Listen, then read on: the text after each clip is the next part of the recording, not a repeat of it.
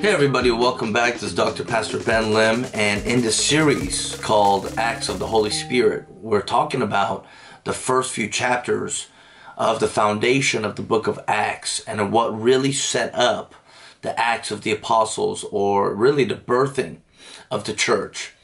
In this episode, episode 4, I want to talk about the power of your waiting, because your waiting causes you to become weighty in the Lord. The longer you wait, the more you marinate or bask in the goodness of the glory of God. And the longer you wait, the more weighty you become with pounds, with ounces, with kilograms, with whatever measurement you have to measure weight. God wants you to be a heavyweight, not a lightweight. God wants you to be a super heavyweight, not a super welterweight. He wants you to be a heavyweight in the power and the glory of God. But in order to become a heavyweight, you need to stretch and increase your capacity. Many people are not able to do great things for the Lord because their capacity has not yet been stretched. You have not yet been grown and groomed, nor have you been tested in those areas for your capacity to grow. So today I want to talk about the power of waiting, because I believe it is the waiting that separates the sheep from the goat, the false from the true, the wheat from the tare, the true on fire believers from the lukewarm. So again, we're going to go over to Acts chapter 1 here. And I love this passage, Acts 1:4. And while staying with them, Jesus ordered them to not depart from Jerusalem, but to wait for the promise of the Father. That is a key word. Wait for the promise of the Father. You see, there's power in your waiting, and there's power in the tearing. There's power in the pushing, and there's power in the trust. It really is a trust factor. You see, Jesus commanded the Israelites, wait. And in fact, the scholars say, according to the book of Corinthians, that when Jesus said that, when he released the prophecy, the promise, the reminder, there was actually 500 people. So many scholars say that when they went into the upper room in Acts chapter 2, when they went to the upper room, there was a 10-day process. Some say 10 days. For 10 days, they began to pray and wait in the upper room before it became a birthing room. Because every upper room of prayer becomes a birthing room of glory. But in order for the baby to be birthed, many times you have to wait. How long have you been waiting for this baby to come? All right. On earth, it takes usually 9 months for a baby to be born. 9 months from incubation to full pregnancy to birth. There's 3 trimesters, right? And you cannot skip the process. Sometimes babies will come prematurely, or they'll come a little later than the arrival estimated date. However, it takes 9 months for a baby to come. And how long are you willing to wait? You see, you cannot rush the process of growth, of maturity. You cannot rush the process. And the power is in the waiting. Are you willing to die to self? Are you willing to carry your cross? Are you willing to tarry, to trust in the Lord, and to leave and separate yourself from soulish, carnal people? And are you willing to fully be yielded to the cross so that you can gain what God has for you? You see, it takes God to get what God wants to give you. We need greater faith. And that's what this waiting does. Some people want it now. Some people are immature children. I imagine like a child that's screaming at the parents saying, I want the lollipop, I want the toy now, and begins to throw a tantrum in a public setting.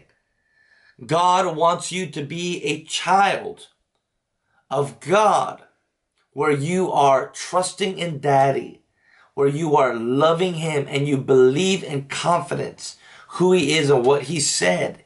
That no matter how long you wait, you will wait. No matter how long it takes, you'll be there. No matter how long, how much you have to give, how many hours you need to pray, you will do it. Like Mary said, according to your word, let it be unto me. I will do whatever you say. Whatever the man, the woman of God, the prophet says to do it, just do it. And watch what happens. Can you wait? It's the waiting that sifts the true friends of God. You see, many people come to me and say, Pastor Ben, I want to be your friend. Or Pastor Ben, how can I serve? Pastor Ben, how can I be more connected with you and your ministry? And a lot of people think that they can have access to me or come into my inner circle, or they can just be given a position. I'm sorry, that's not going to happen, Felicia. I'm sorry, that's not going to happen, Jezebel. I'm sorry. I'm going to wait and test you with the test of time. And with the little things, your heart reactions, your heart responses. Are you responding with offense? Are you responding by reacting in the flesh? Are you saying things? Are you doing things? Are you being committed and faithful in the little? You see, it's that waiting process that vets out who's actually with you and for you, or who has a personal agenda. There's power in the waiting. Because those who wait and stick it through will receive the fullness. Like I said earlier, many scholars believe that there were 500 people that started praying in the upper room. My goodness. Oh, Rebecca Braska. There was 500 people that started. But over a 10-day process, there was only left 120. Let me tell you, church, sometimes less is more. Sometimes in order for the increase, you need to decrease. Sometimes before God blesses you with a mega harvest, he begins to shrink down your numbers like Gideon's army. Gideon wanted to choose 30,000 skilled, valiant warriors, but God said, no, I'm going to shrink it down to 300. I believe the Lord wants to shift and sift and shake, because there is a remnant that's ready. I would rather have a group of on-fire believers than be filled with a mega church of a lukewarm, cold believers. I'd rather be ministering to 30 on-fire people than to 3,000 people that are lukewarm, nominal, with a 30-minute sermon, the hour of power, in and out. No, I would rather be in a move of God, a move of the Holy Ghost for hours at a time than for little sermonettes. That is the separation of waiting. Our church services, even on a Sunday, are about 5-6 hours long every Sunday. When we're in revival and we host conferences, our services are literally 5-6 hours every day. And can people stand those services? Meaning, can they be in those services and be fully attentive and receive in those services? Some people cannot because it's too long. It takes too long. It's too long. I got things to do. Then you're going to miss out on your blessing, because we need to learn the power and the value of waiting. The more time you give to the Lord, the more time He'll give back to you. That's how you move in time miracles. That's how you move in translation. That's how you move in the realm of God redeeming the times, or making the most of every opportunity. Every year that the locusts have eaten, God will pay you back. That's how you live and move in that realm, in that window of time redemption or time multiplication. It's by giving your time to God. Let me tell you, any time that's spent with the Lord will never be wasted. 1 minute, 1 moment that's spent reading God's word, that is spent praying, that is spent serving at the local church, serving in the ministry, it is not a waste. Any moment spent with God is never wasted, but it will be returned back to you 100-fold. I'd rather be where the presence is than be where there's money, finance. I'd rather be a doorkeeper in the house of God Hallelujah. Than sit and dwell with sinners and mockers. I'd rather be a doorkeeper in God's house. I'd rather have a little with peace than have much with aggravation. It's the power of waiting. And too many of us are not willing to wait, so we sell our soul for a bowl of soup. What happened with Cain and Abel? Oh, the twin brothers. Oh, Cain and Abel, shataraba. What happened? One of them was famished. And the brother Cain said, hey, if I give you a bowl of soup, then will you give me your birthright? And that's exactly what happened. There was a trade. Hold dear and precious the birthright that God has given you. Stop selling your oil. Stop selling your oil cheaply. Stop giving away your mantle. Stop giving away your time. Stop giving away everything that you have for measly cents, pearls of $1. It's the power of waiting. Whew. From day one, there was 500 ecstatic people. But as day 2 came by, day 3, oh, I'm hungry. Oh, what time is it? Oh, did you hear that? That's my stomach growling. Day 4, oh, Jesus, he's not real. Oh, he lied to us.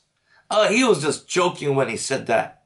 Are you for real? Day 5, day 6, the numbers begin to slim and thin. The numbers begin to lessen and lessen.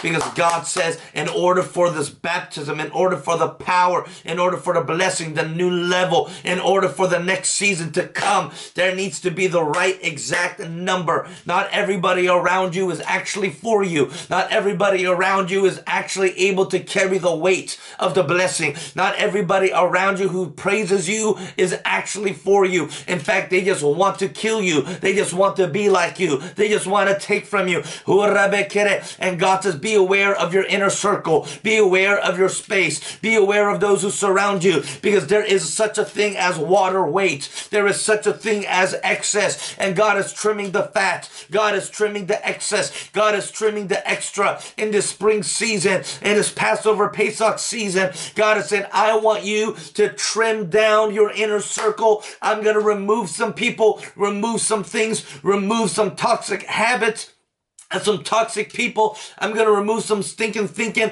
because from day 1 to day 2 to day 3 to day 3 to day 4, oh, I'm going to test who are the real worshipers and who are the warriors. Who are the worshipers and who are those that worry? Are you a warrior or a worrier?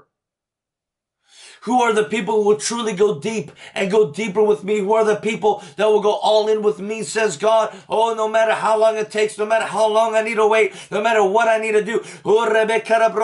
If Jesus said stay, I'm going to stay and I'm going to wait. It's the power of waiting. Hallelujah. Because you don't just wait and do nothing. You wait getting drunk on the Holy Ghost. You wait while worshiping. You wait while yielding yourself to God. Oh, though it tarries, it will not tarry any longer. Wait upon the Lord. Press in. Come on, tarry. Press in. Push yourself into that place. Because not many will make the window. Not many will make the opportune time. God wants to release the promise. God wants to release the blessing. But can he trust you? How can he trust you? By how you reveal your heart in the waiting, in the wilderness. When are you going to show up? If God said he'll do it, stay in Jerusalem and wait until you receive the promise of the Father.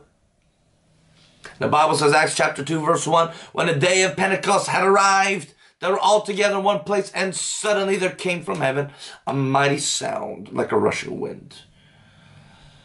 When it arrived, there was only about 120 people, from 500 to 120.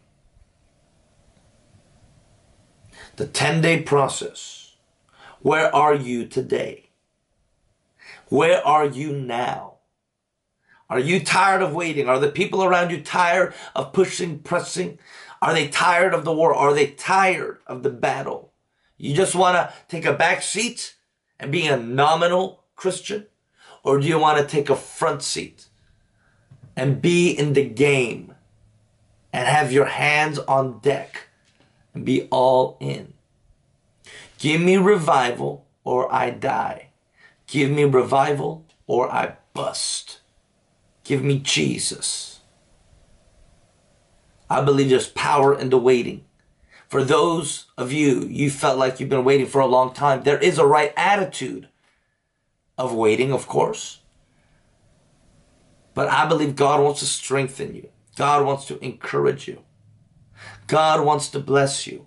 The breakthrough's coming. Jesus is coming. The glory is coming. Miracles are coming. Things are coming to pass. This is a season for prayers and prophecies to be fulfilled and to come to pass. The desires of your heart will be met, will be fulfilled. Get ready for trees of a life all around you. How long have you been waiting? Have you lost some friends while you're waiting? Have you lost some things, some people while you're waiting? But He is worth it. And I'm gonna wait on you. I'm gonna wait on you. If not for your goodness, if not for your mercy, I'm gonna wait on you. Those who wait upon the Lord, you will be mounted up on wings like eagles. Are you ready for Pentecost to arrive? If you're waiting for Pentecost, get ready to pay a cost. Every Pentecost has a price to pay. Is it worth it? Well, the waiting will shift and sift those who are for it or those who say but they're actually secretly against it. I pray now that God will strengthen you. God will bless you in this waiting season, in this waiting process. You're not late. You're not behind. Don't throw in the towel. Don't give up. Stay the course. And may you be a part of that divine appointed number of 120. May you be a part of the people who remain. Jesus says, when the Son of Man returns on the earth, will He find faith? Will the Son of Man find faith on the earth when He returns? I pray that He will find you faithful. May we be faithful before Jesus. May we not be offended at the Lord.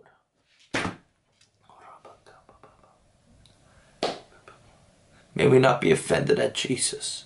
May we not lose heart. The Bible says that those who endure to the end will be saved. Don't lose faith. Don't lose hope. Hold on to the word of God. If God said it, He will do it. Oh, I know people say you're foolish, you're stupid. They mock you, they haunt you, taunt you, make fun of you. Hold on to His word. And don't sell it for a bowl of soup. I'm gonna wait on you. It's the power of your waiting. Depression is broken. The yoke of heaviness, despair is destroyed. I break it off and I release you. Thank you, Lord, for fire of the Holy Ghost. People of God, there is a power that comes when you wait. God stretches you, emboldens you, grows your capacity. The waiting will be worth it. This is Dr. Pastor Ben Lim here with this episode on the power of waiting. I feel the weighty presence of God. Jesus. I feel so undone by the Lord right now. And I pray that in this series, the acts of the Holy Spirit, in this season of your life, you will see every promise that's yea and amen come to pass in your life. God bless you. See you soon.